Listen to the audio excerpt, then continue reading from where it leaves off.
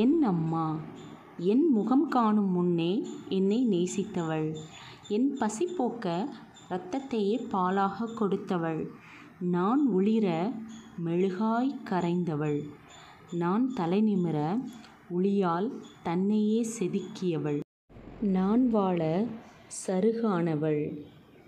குடும்பத் தலைவியாய் சுமைகளையெல்லாம் சுமந்தவள்.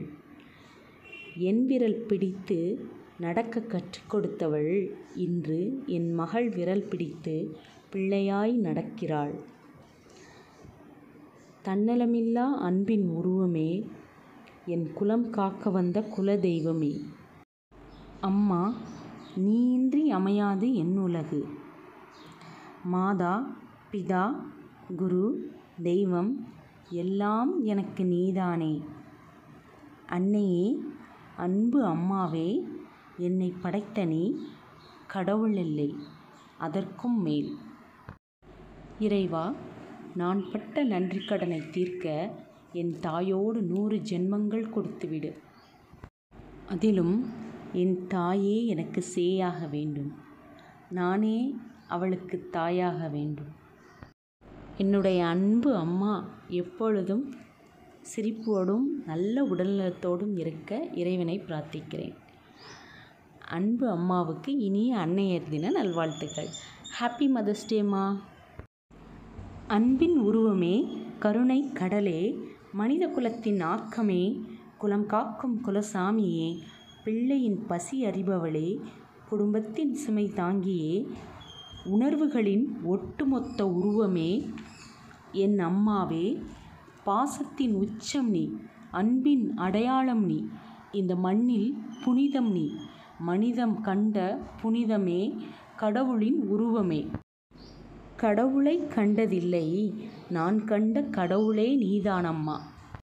கள்ளமில்லா உள்ளமுடைய காதலின் பிறப்பிடமே, அன்னையே, அன்பே, என் அம்மாவே, வேறொன்றும் தேவையில்லை உன் மடி தவிர. ஹலோ ஃப்ரெண்ட்ஸ், நான் இன்றைக்கி எங்கள் அம்மா பற்றி சில விஷயங்களை உங்கள் கூட ஷேர் பண்ணிக்கணும்னு நினைக்கிறேன். ஷேர் பண்ணிக்கிறதுலே ரொம்ப ப்ரௌடாக ஃபீல் பண்ணுறேன். என் அம்மா பேர் வந்து ஜெயந்தி புவனேஸ்வரி. அம்மா வந்து கவர்மெண்ட் ஹையர் செகண்டரி ஸ்கூலில் பிடி அசிஸ்டண்ட்டாக டீச்சராக ஒர்க் பண்ணிகிட்ருக்காங்க. நானும் என் தங்கச்சியும், ஸோ எங்கள் அம்மா, நான், என் தங்கச்சி, நாங்கள் 3 பேர் தான் ஒரு உலகம். எங்கள் அம்மாவோட 31வது வயசுலேருந்து எங்கள் அம்மா எங்களை தனியாக யாரோட ஹெல்ப்பும் இல்லாமல் வளர்த்து படிக்க வச்சாங்க. அப்பா இல்லாத காரணத்தினால சமுதாயத்தில் எவ்வளோ பிரச்சனைகள் வரும், பெண் குழந்தைகளை வளர்க்குறது எவ்வளோ கஷ்டம்னு அந்த மாதிரி வளர்த்தவங்களுக்கு தெரியும். எங்கள் அம்மா வந்து அவ்வளோ போராடி எங்களை வளர்த்தாங்க. எங்கள் அம்மாவுக்கு வந்து 47வது வயசில் தான் கவர்மெண்ட் ஜாப் கிடச்சிச்சு. அது வரைக்கும் ப்ரைவேட் ஸ்கூலில் 1000 rupees சேலரியோடு தான் எங்கள் அம்மா ஒர்க் பண்ணிகிட்டு இருந்தாங்க. கிட்டத்தட்ட 21 வருஷமாக அப்படி வேலை பார்த்தாங்க. ஈவினிங் டைமில் வந்து டியூஷன் சென்டர் ஒன்று வச்சு அது மூலமாக டீச் பண்ணிக்கிட்டு இருந்தாங்க. டியூஷன் சென்டர்லேயும் பார்த்திங்கன்னா சிட்டி சைட்ஸ் மாதிரி கிடையாது. கிராமப்புறத்தில் ஒரு 10th படிக்கிற ஸ்டூடெண்ட்டுக்கு 30 rupees தான் வந்து ஃபீஸ் சார்ஜு. அந்த மாதிரி சூழ்நிலையில் தான் கஷ்டப்பட்டு எங்களை வந்து வளர்த்து இன்றைக்கி ஆளாக்கியிருக்காங்க. நான் வந்து டீச்சர் ட்ரைனிங் முடித்து எம்ஏ இங்கிலீஷ் லிட்ரேச்சர் முடித்து பிஎட் முடிச்சிருக்கேன். என்னோடய தங்கச்சி வந்து எம்எஸ்சி மேக்ஸ் முடிச்சுட்டு பிஎட் முடிச்சிருக்காங்க. ஸோ எங்கள் 2 பேர்த்தையும் இந்த சமுதாயத்தில் ஒரு நல்ல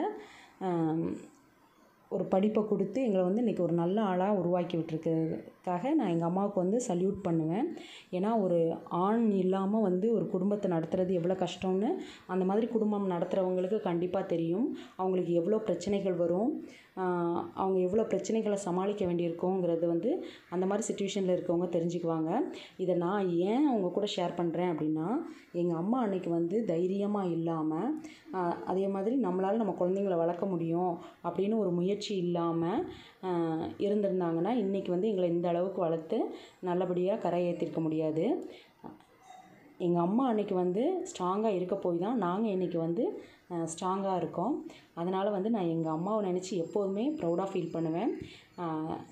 இது வந்து வாழ்க்கையில் எங்கள் அம்மா எங்களுக்கு கற்றுக் கொடுத்த பெரிய பாடம். இதே மாதிரி எல்லோரும் வந்து ரொம்ப ஸ்ட்ராங்காக ரொம்ப தன்னம்பிக்கையோடு விடாமுயற்சியோடு இருந்தால் வாழ்க்கையில் எதை வேணாலும் சாதிக்கலாம். உங்கள் அனைவருக்கும் இனிய அன்னையர் தின நல்வாழ்த்துக்கள். நன்றி.